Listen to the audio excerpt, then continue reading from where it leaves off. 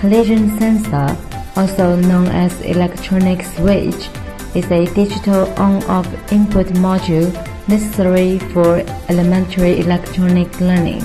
By programming, it can realize control over light, sound device, key choice function of LCD display, etc.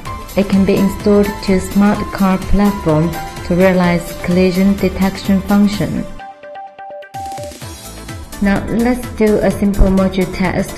First, connect this board to computer with a USB cable to download the program. Then go to Device Manager to check if it is correctly connected.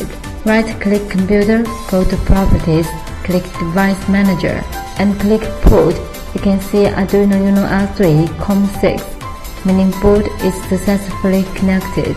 Now open Arduino IDE, click Tools. For board, select Arduino Uno. For port, select COM6. After selection, you can see here is the same with settings in Device Manager. In here, we can compile a program or directly copy and paste the program. For all of our products, we have supporting files, from where you can find sample program for this module.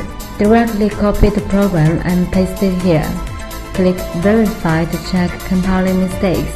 If codes are correct, click Upload to upload the program to the board. After uploading is done, let's do the wire connection. You can see this module has 3 pins.